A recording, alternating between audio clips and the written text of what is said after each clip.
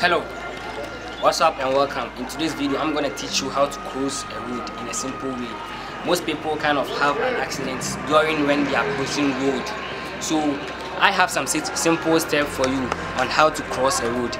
Before you cross the road, make sure you look at your left side to make sure there's no car coming, and at your right side there's no car coming, because when you cross into the road whilst the car is coming like this, you might get accidents. The car will hit you.